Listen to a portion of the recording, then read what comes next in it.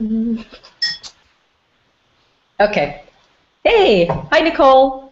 Hello, welcome. Hi. Hi, good to see you. Now, so tell me, where are you right now? So I am actually borrowing my boss's office because it's a bit quieter than mine. I'm at the Southern Illinois University, Edwardsville. I am a postdoc here at the STEM Center for Research, Education, and Outreach, and I have a background of a PhD in astronomy.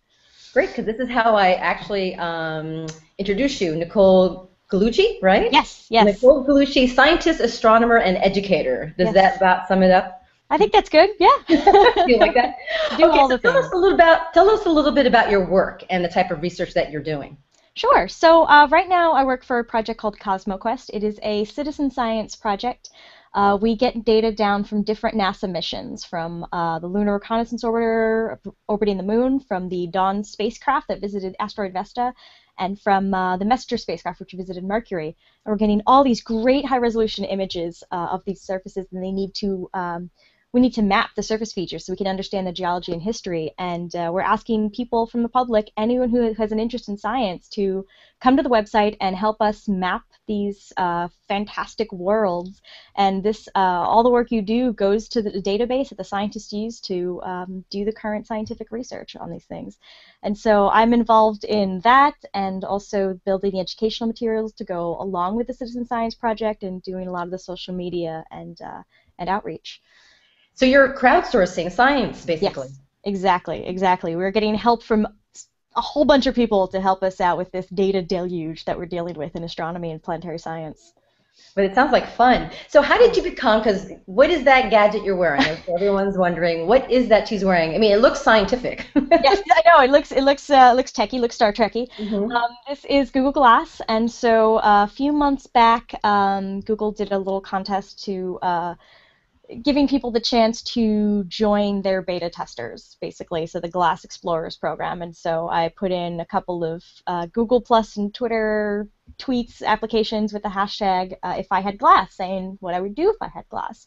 And basically, I said I'd be using it to keep doing the education and outreach work that I do, where I could share the fun places I visit. Like, for example, back in March, I got to go to Chile and visit one of the big radio telescopes that's just been commissioned, or do just hands-on science demos and do tutorial videos on how to do those demos. And so I got accepted in their program and went back to New York, where I grew up, to buy glass.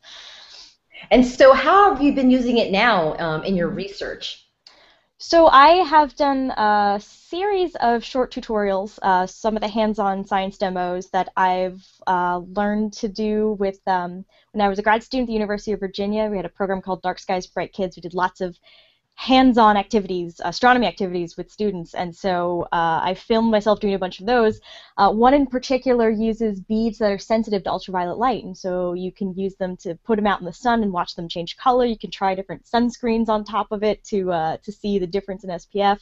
And because that involves a lot of running indoors and out of doors, it's a lot easier to put this on and film the whole process, the whole activity, rather than having to set up different cameras to do it. And also, I did a teacher professional development workshop back in the summer. We had 5 teachers learning how to use our Terra Luna unit, which is all about geology on the moon. And so I was able to take part again in the lab activities and actually film us doing the activities, and some of their reactions from building moon landers and making rockets and making craters. Because I've seen actually a lot of your videos, and Mhm. it's a different way of actually seeing something because Yeah, we're really seeing it now from your perspective as yeah, opposed to, like a camera's perspective, which could be in different spots. So right. how do you think this is going to change the way people learn science?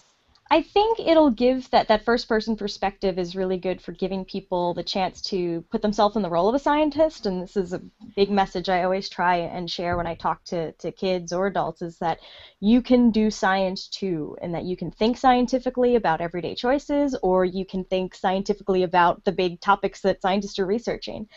And so you get that first person experience of what it's like, even just sitting at a computer terminal controlling a telescope, controlling a research grade telescope, or things like that.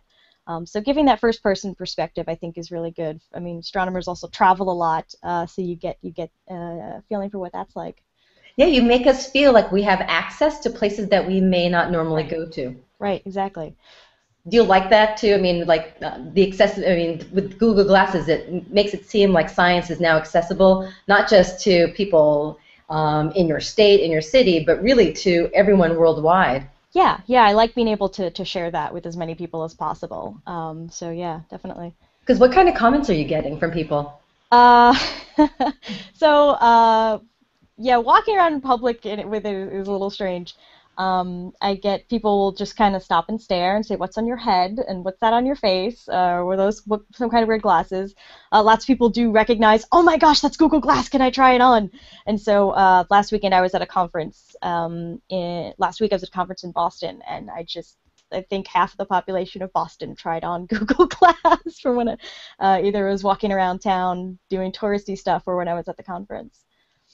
Because explain exactly Hmm. how you see things. I mean, we see Sure. it here, you see the glass, but there really is Yes. no glass in front of your eye, right? Right, right. There's nothing here. There are it's in another room, but there are little extensions you can put on. You can actually have sunglasses or clear glasses. I know a lot of people who cyclists or have been using the clear ones. But there's a little heads-up display in this prism right above my eye, and so it's not in my main field of view. It's just up here, and so if I tap the side of this or if I tilt my head up to the right angle, it'll turn on, and then I can give it verbal commands, or I can use the camera buttons and the swipe pad.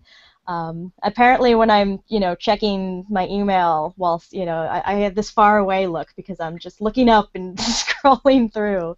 But it's nice to have that stuff when you're traveling to conferences, just to have that information like right there in front of you is pretty cool. So do you think this is going to change the way way teachers and professors teach science? Or is it I, just really just going to sort of like add to it? I think it's going to add to it. I think as the technology gets more widely adopted, you can give people experiences they wouldn't otherwise have if you can't plan an expensive rock, geology field trip, or if you can't take your whole class to the, summit of a mountain where there's a telescope, you could still have someone do that remotely and share that experience with the classroom through a Hangout, through, that live video conferencing. And I think that would be a really great opportunity for students to see that in action, even if they can't actually go to that location. Well, that's cool. Well, thanks, Nicole, for Yeah. hanging out with us at this Google Hangout. Yes. And for more on your interview, and we're going to be actually interviewing other scientists too. Everyone, Great. please stay tuned to Science and You on CUNY TV. We're available online too for those of you not in the New York area. But it was such a pleasure meeting you. Thank Good you. It's luck with the great to meet you. glasses and Thank the you. teaching. Yes, thank you so much. Take care. Great. Bye-bye.